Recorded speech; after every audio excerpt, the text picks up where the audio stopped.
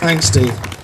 You'll be pleased to know I'm only going to speak for 25 seconds. Well, maybe a little bit longer. You've heard about the politics this afternoon, and you've heard about the environment. So I just want to talk to you about the people. Because at the moment, as things stand, the score's 1-0 to us.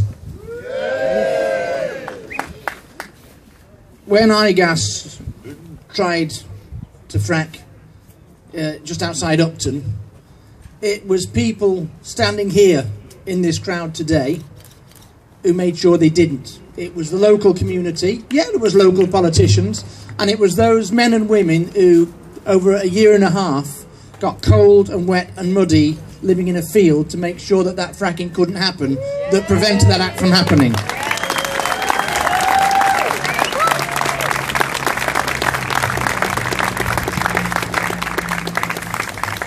When you bring the activists, the political representatives and the community together, we've demonstrated that we can win, and we've demonstrated that we can say to the frackers, no, I won't say it, everybody else has.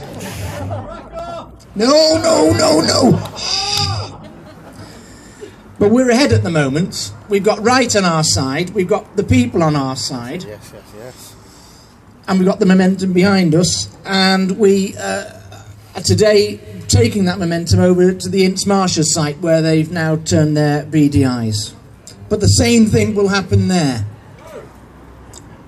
Oh, it will. The same thing will happen there. We'll turn them away the same as we turned them away in Upton. And we'll do that by sticking together. And I love the fact that every political party is represented here today. Well, almost every political party. The fracking lovers aren't here. So look around you today.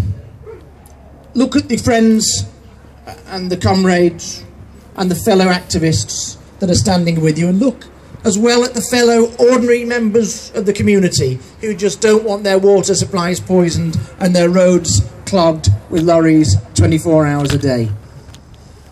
Look around, take the collective strength from each other, take the collective strength from knowing that the rest of us are going to be fighting your case in the council and in Parliament, and take the collective strength from the fact that we've won once before and we will win once again.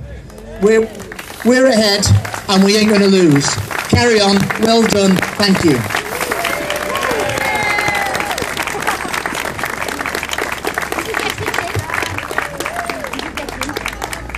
Thanks very much, Chris. Just to let everybody know what's sort of happening now for the rest of the day, we're going to have a bit of a musical interlude, and later we've got some more speeches and some really good speakers who are well worth listening to. So we've also got the stands either side and the food, the tea, and get around and make sure you get the objections into the Ellesmere Port planning application. That's the most important thing to do. So we'll be having Doozer McDoozer on now. He's made a real effort and come all the way from Essex originally. Is that right? Yeah, yeah, yeah. So a bit of foot stomping, and please give a round of applause for Doozer. Thank you.